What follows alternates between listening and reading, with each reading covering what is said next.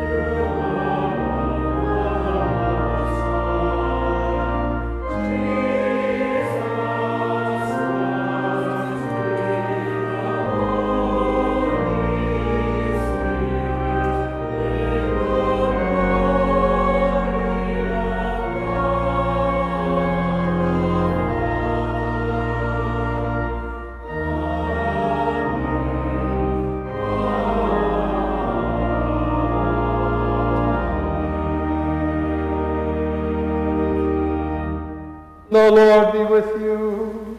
And also with you. Let us pray. Blessed Lord, who caused all holy scriptures to be written for our learning, grant us so to hear them, read, mark, learn, and inwardly digest them, that we may embrace and ever hold fast the blessed hope of everlasting life, which you have given us in our Savior Jesus Christ, who lives and reigns with you in the Holy Spirit, one God forever and ever. Amen.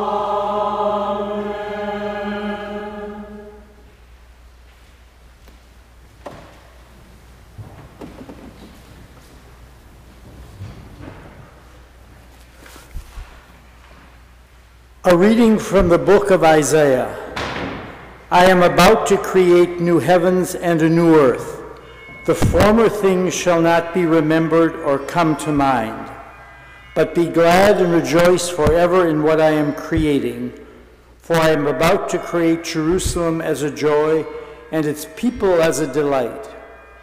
I will rejoice in Jerusalem and delight in my people. No more shall the sound of weeping be heard in it, or the cry of distress.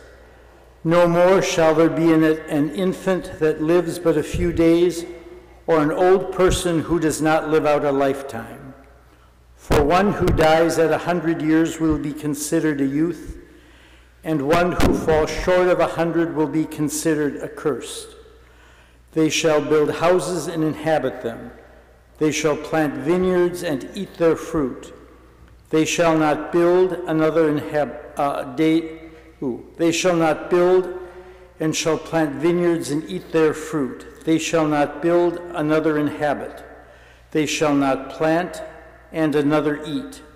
For like the days of a tree shall the days of my people be, and my chosen shall long enjoy the work of their hands. They shall not labor in vain or bear children for calamity. For they shall be offspring blessed by the Lord, and their descendants as well. Before they call, I will answer. While they are yet speaking, I will hear. The wolf and the lamb shall feed together. The lion shall eat straw like the ox. But the serpent, its food shall be dust. They shall not hurt or destroy on all my holy mountain, says the Lord. The word of the Lord. Thanks be to God.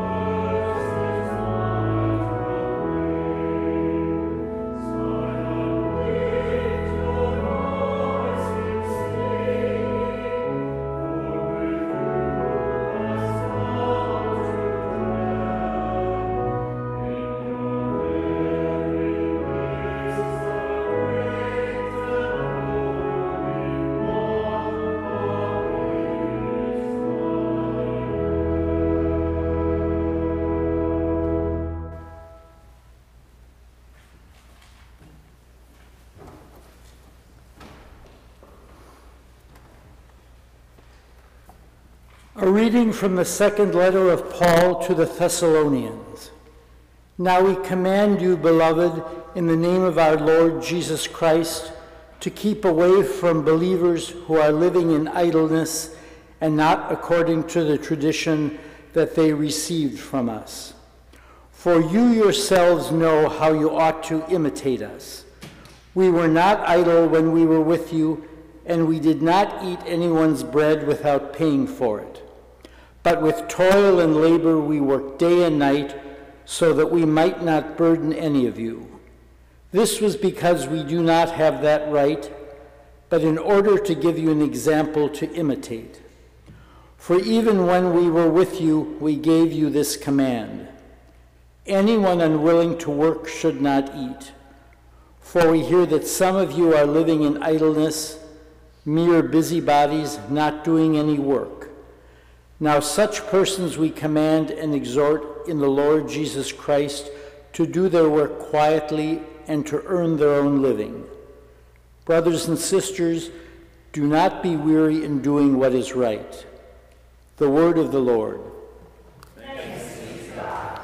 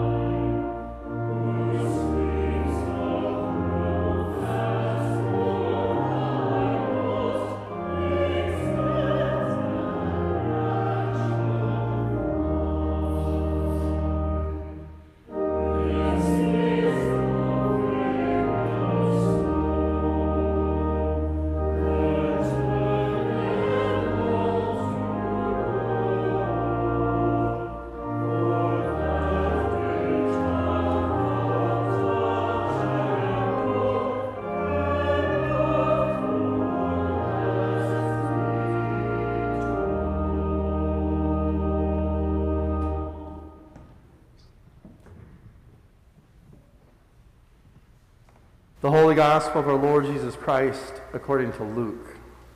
Glory to you, Lord Christ.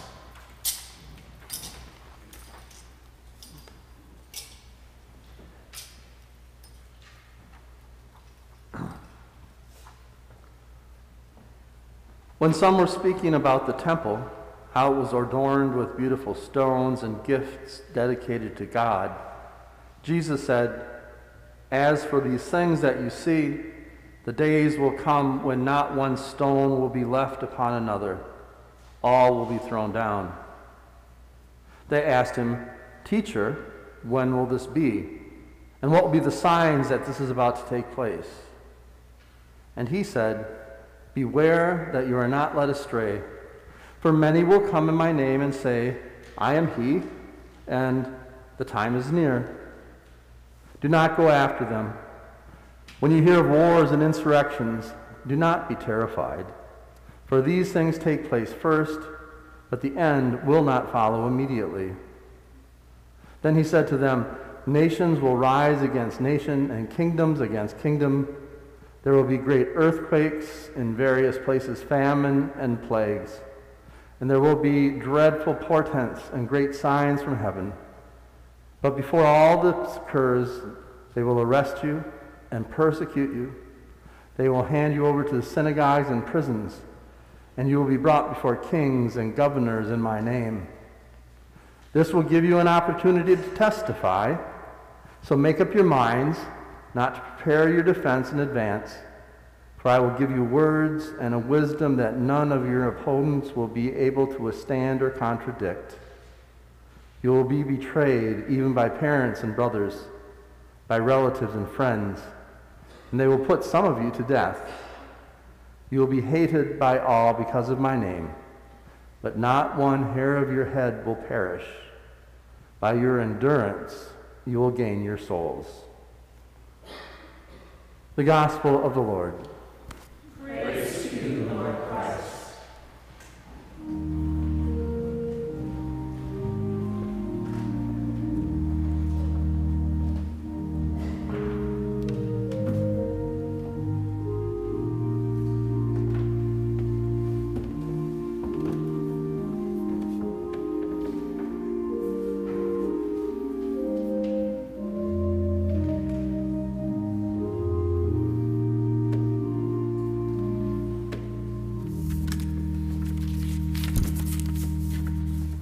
Please be seated.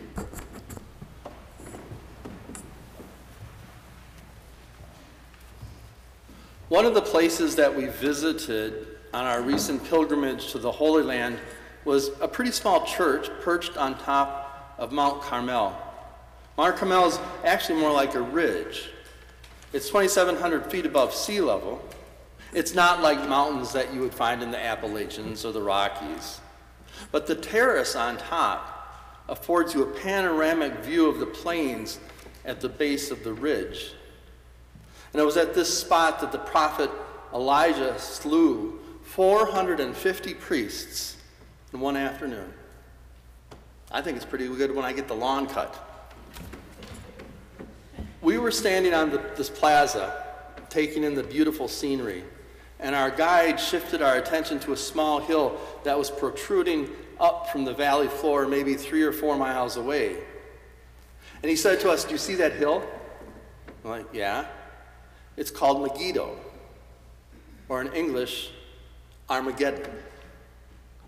That, my friends, he said, is where the war to mark the end of the world will be fought. That was quite a sobering thought, because 2 days later we were standing at the Temple Wall, the Temple Mount in Jerusalem.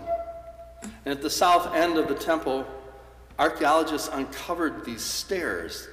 They're about 100 feet wide, and they rise up like a stadium. Now, unlike steps that we're used to, where the rise and the run are of equal height and equal depth, so we don't trip over things, theirs was designed on purpose to be uneven. The rises and the runs were all different heights and different widths, and they were designed that way because they wanted you to trip and fall if you were running up the steps, literally. You have to climb those steps deliberately and carefully and slowly, because the Jewish people of Jesus' time believed that God resided in the temple. And as one approached the temple, you did so slowly and with a sense of awe, and so you didn't trip. These stairs were the public access to the temple, and as we stood on those stairs, you couldn't help but being struck by this sense of sacred historicity. These were the same steps, these were the very same steps that Jesus and his disciples climbed when they went to the temple. These are the very same steps that Jesus climbed before he talked to the disciples in the reading for this morning. Because the only way to get to the plaza was up those same steps. And they climbed these steps together before he sat down and told them about the impending destruction of the temple. As for what you see here, the time will come when not one stone will be left upon another, all of them will be thrown down. Standing, literally looking out over Armageddon, standing, looking at the ruins of the destroyed temple, put the fragility of our human existence into crystal clarity. Just prior to visiting the southern steps of the temple, we were in line to actually visit the top of the Temple Mount. And you've probably seen this in pictures, the great Dome of the Rock, the great golden dome sitting on top of the plaza, and another mosque at the other end of it. And in Israel, security is tight all over the place. And it's even more so as you approach the Temple Mount. And we had gone through the metal detectors, and we were waiting to pass through the stone archway onto the actual plaza of the Temple Mount, which is the only way in allowed to non-Muslims. When all of a sudden policemen with submachine guns and body armor descended upon us, and they were yelling in Hebrew and Arabic and English to get out, to get away, and that the temple was closed and we had to leave. No explanation, no sense of what was going on. But our guide, who was very stoic, really good guide, smart guy, very stoic, you could see the sense of panic on his face as he rushed to push us back through security and get back out onto the street. And as it turns out, only minutes before we were ready to pass through that gate, Israeli police had shot and killed a knife-wielding Islamic jihadist who was trying to gain access to the plaza at the same time we were. The reality of the tensions in the Middle East, in Israel, and Jerusalem manifested themselves right there before our eyes. And that vision of looking down on Armageddon came flooding back in my mind, as did Jesus' words this morning. When you hear of wars and insurrections, don't be terrified, for these things must take place first, but the end will not follow immediately. There have been predictions of the end times since the beginning of time.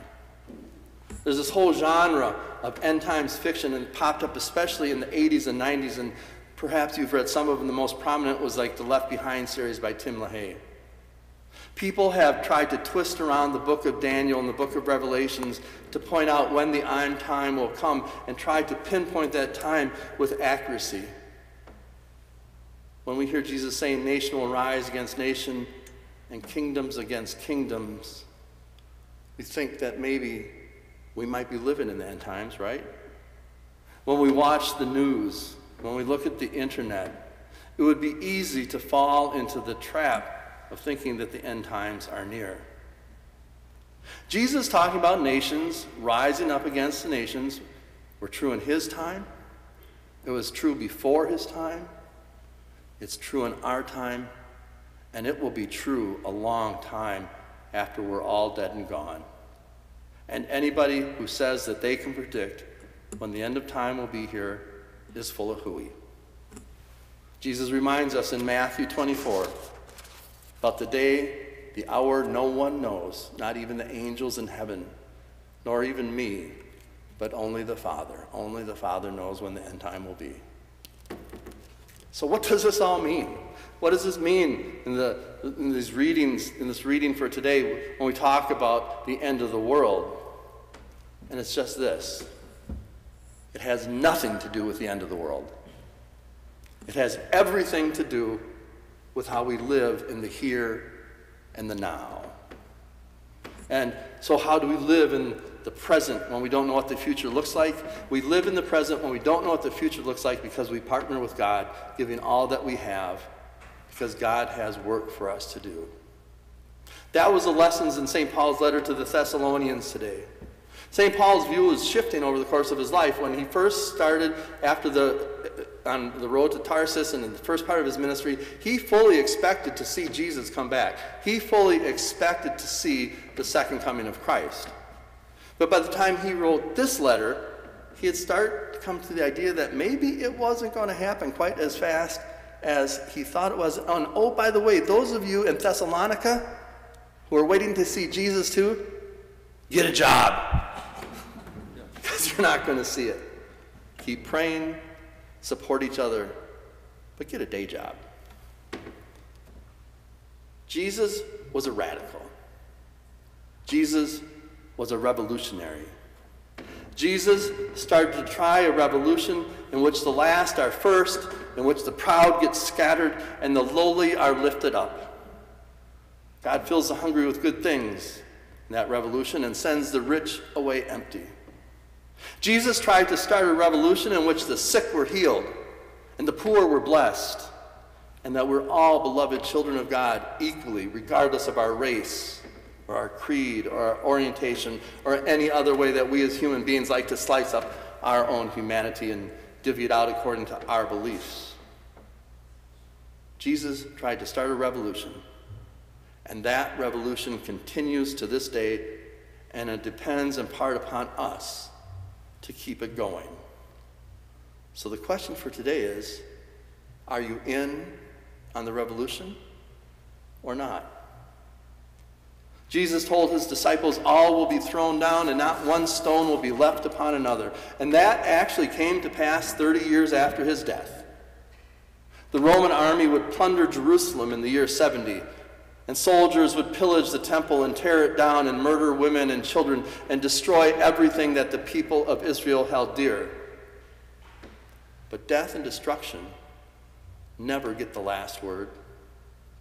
Jesus died a brutal death at the hand of the military state, not because of some radical theological belief, but because of radical social beliefs. Jesus empowered the lowly. Jesus wanted to empower the poor and the sick and the outcasts and the marginalized. Jesus wanted to usher in a new kingdom called the kingdom of God. And for that, he was killed. On that Good Friday, the Romans thought, oh, we've killed him. That shows them we're in charge. On that Good Friday, the temple police thought the same thing. Oh, good. That itinerant preacher, he's gone. He's out of the way. We don't have to worry about him. How often do we live our Good Friday and think, I think I'm pretty smart. I don't think I need to listen to what God has to say because I think I'm smart enough to figure it out for myself. We all have Fridays like that. But then along comes Sunday. Along comes Sunday and the stone is rolled back. And on Sunday, the resurrection explodes out of that empty tomb. And on Sunday, God reminds us that God is still in charge. Now, through all of this kingdom business, Jesus does not promise us that it is going to be easy. In fact, he tells us just the opposite. He didn't promise that life would be no distress or illness or pain. Jesus does promise that God is with us through everything to the end of the age, and that God is in charge, and we can trust in God when we can't trust in anything else. What do we do today when we don't know tomorrow? Well, we try to figure out what God is up to in the world, and then we seek and humbly ask God to let us get on board with the revolution and be part of that movement and usher in the kingdom of God as Jesus foretold it. Martin Luther was once asked what to do if he thought the end was coming tomorrow. And his advice was, plant a tree. In other words, invest hopefully in the future, because it's coming. Have you ever prayed in times of uncertainty, in a time of waiting, maybe waiting for a child to be born, waiting to hear back from a college admissions office, waiting to hear back from a job interview, or maybe hearing from the doctor with lab results. I think when we wait, perhaps we can reflect on that beautiful poetic language that we heard this morning from Isaiah. And if you haven't recently reread Isaiah, remember that it comes in two parts. The first part up to about chapter 40, Isaiah is writing to the people of Israel before they are taken away to the Babylonian exile. And the end of the book of Isaiah might not have actually been written by Isaiah. Maybe his disciples, who knows? Bible scholars, this is what they do. They argue all along about who actually wrote the end of Isaiah. But that text is talking about the people of Israel after they get out of captivity. That's what we heard from today. After we're sprung, after we're freed, God is talking to the people in Israel and saying, see, I'm about to create a new heaven and a new earth, and the former things won't be remembered or come to mind. So be glad and rejoice in what I'm creating. And what he is creating right now is the kingdom of God. And you and I are all in the mix. We're all called to be part of that revolution. So this week, as we go out into the world, let's reflect on the question, how do I live today when I'm not sure about tomorrow? We can draw our strength from God, who invites us to participate in the revolution. And the great strength of God who will endure long after cities and buildings and stones have been overturned. We can strive as we ponder this question to go out and help bring the kingdom of God a little bit closer as we love our neighbors, as we strive for a just society and a stable planet. We'll see that new heaven and that new earth come into fruition.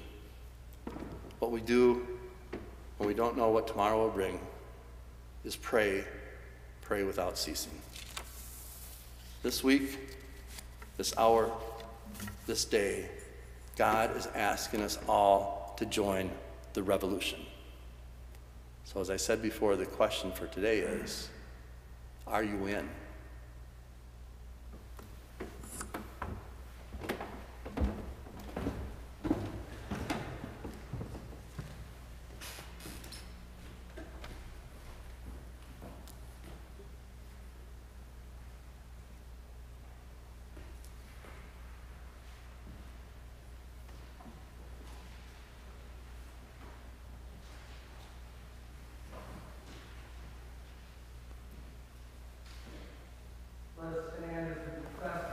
Faith, using the words of the Nicene Creed.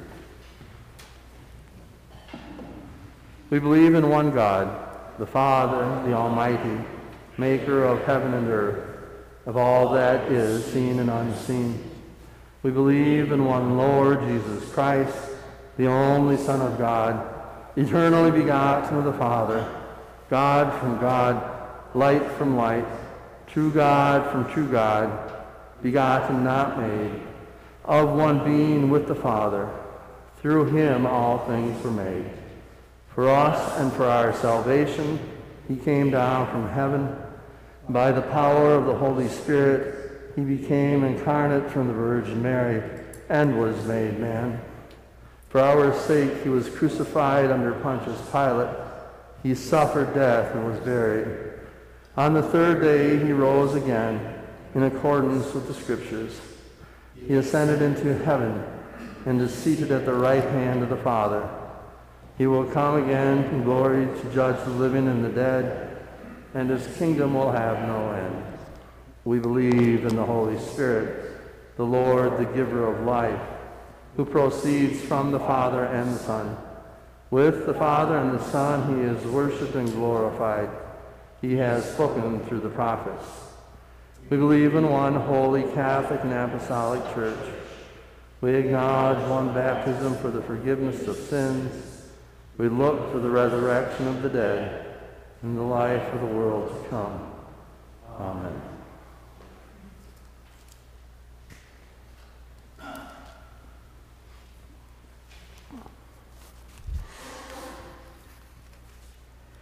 Let us pray for the Church and for the world. We pray for Jeffrey, our bishop, our chapter, our dean, the trustees of the Cathedral Corporation, and all who exercise leadership in our parish and in the wider church. We pray for our covenant partner of the Diocese of Nuala in Tanzania and the people and clergy of St. John in the wilderness. Elkhorn, grant, Almighty God, that all confess your name, may be united in your truth, live together in your love, and reveal your glory in the world. Lord, in your mercy, hear our prayer. Guide the people of this land and of all nations in the ways of justice and peace. We pray for all our elected leaders, especially the President of the United States. We pray for all who, through their vocation or ministry, place themselves in harm's way on our behalf. We pray that we all may honor one another and serve the common good. Lord, in your mercy, hear our prayer. Give us all a reverence for the earth as your own creation. We remember especially the men and women that work the land which brings forth our food, and those whose labor provides the resources which make our lives possible. May we use our common resources rightly in the service of others and to your honor and glory. Lord, in your mercy, hear our prayer. Bless all whose lives are closely linked with ours. We remember those celebrating birthdays this week. And we pray for all celebrating anniversaries, and especially for Adam Lang and Mackenzie McCarthy, who were married yesterday. Grant that we may serve Christ in them and love one another as he loves us. Lord, in your mercy, hear our prayer. Comfort and heal all those who suffer in body, mind, or spirit, especially those on our parish prayer list, including Polly, Terry, Glenn, Steffi, Andrew, Maggie, Martha, Sonia, Pat, Judy, Isabel, Bob, and Carroll. Give them courage and hope in their troubles, and bring them the joy of your salvation. Lord, in your mercy, hear our prayer. We commend to your mercy all who have died. We pray that your will for them may be fulfilled, and we pray that we may share with all your saints in your eternal kingdom. Lord, in your mercy, hear our prayer. Lord Jesus Christ, you said to your apostles, peace I give to you, my own peace I leave with you. Regard not our sins, but the faith of your church, and give to us the peace and unity of that heavenly city, where with the Father and the Holy Spirit you live and reign now and forever. Amen. And let us confess our sins against God and our neighbor.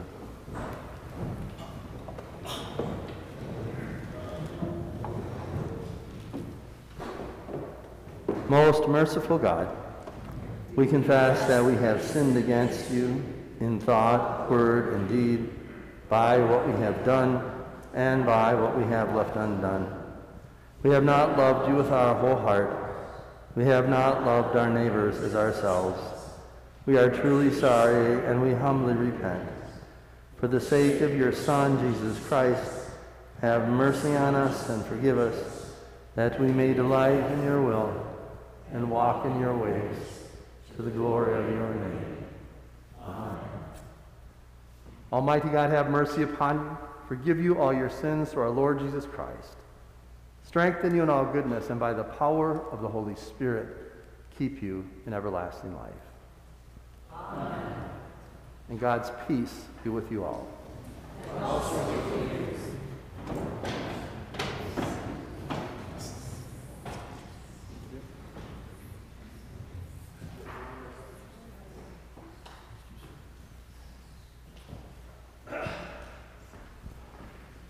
Good morning. Please be seated. Check your bulletin for everything going on. I would just, if you didn't see the e-news on Friday, just getting the word out that we came to the conclusion early last week that we have a Christmas service at 4 o'clock and 8 o'clock, and St. Paul's has a Christmas service at 4 o'clock and 8 o'clock. And so as an experiment this year, we're going to combine, and the Cathedral and St. Paul's are going to offer Christmas services together. The 4 o'clock service will be at St. Paul's.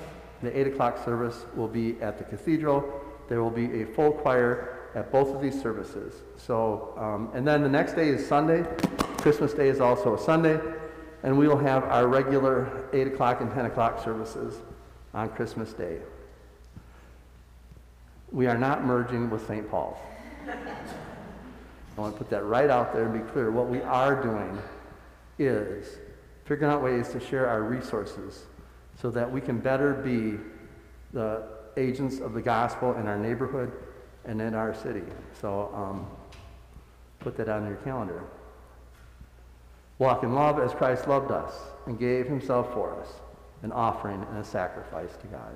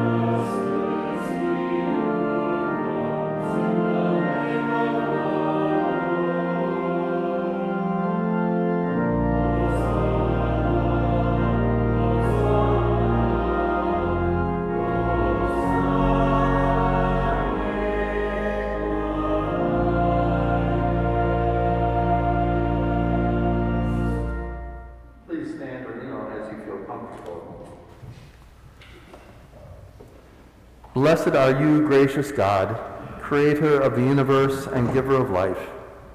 You formed us in your own image and called us to dwell in your infinite love.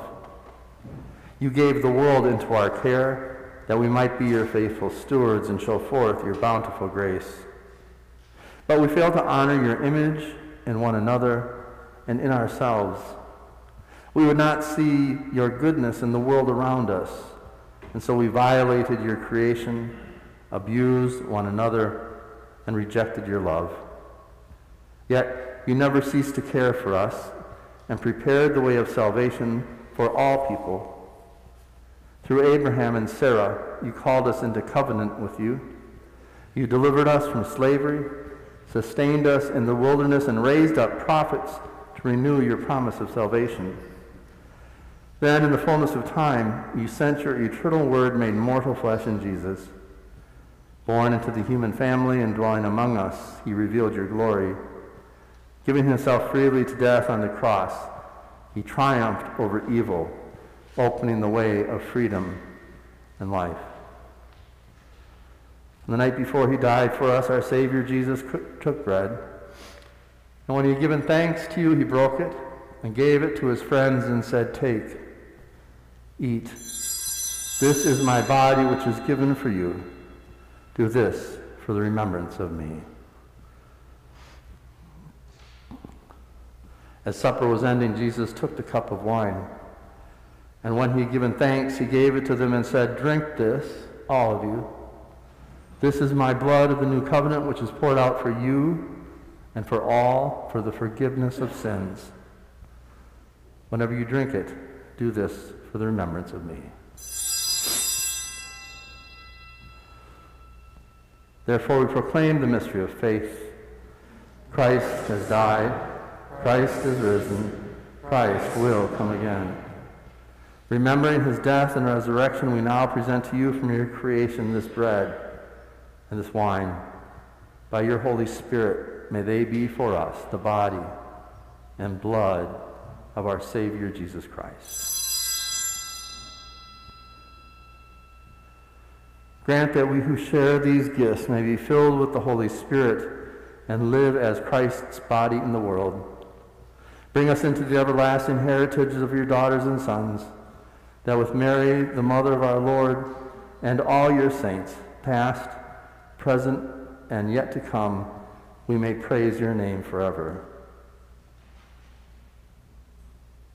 All this we ask through your Son, Jesus Christ, by him and with him and in him, in the unity of the Holy Spirit, all honor and glory is yours, Almighty Father, now and forever. Amen.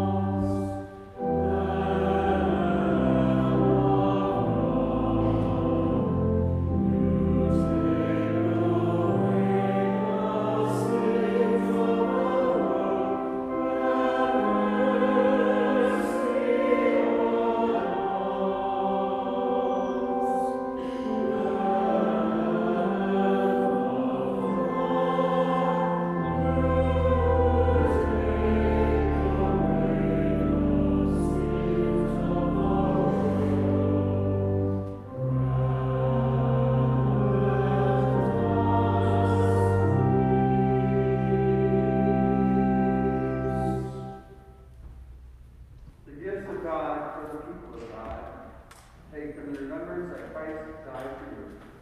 Be defined in your hearts by faith. With thanksgiving.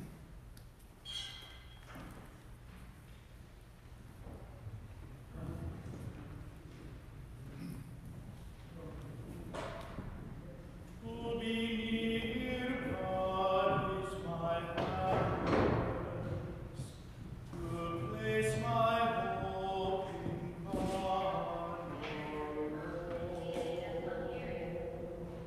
We can also press walking on the walking down, more towards the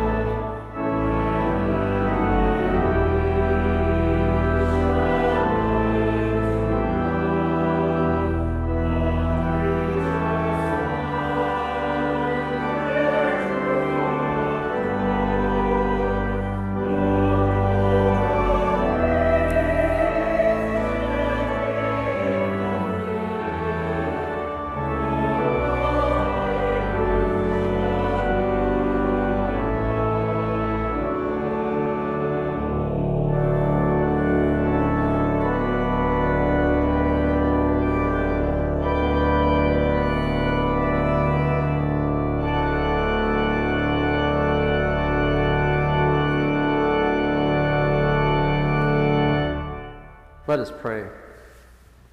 Eternal God, Heavenly Father, you have graciously accepted us as living members of your Son, our Savior, Jesus Christ, and you have fed us with spiritual food in the sacrament of his body and blood. Send us now into the world in peace, and grant us strength and courage to love and serve you with gladness and singleness of heart. Through Christ our Lord. Amen. Go into the world in peace, be of good courage, hold fast to that which is good. Render unto no one evil for evil. Love the Lord your God, love your neighbor, and love yourself. And the blessing of God Almighty, the Father, the Son, and the Holy Spirit be with you this day and forevermore. Amen. Let us bless the Lord. Amen.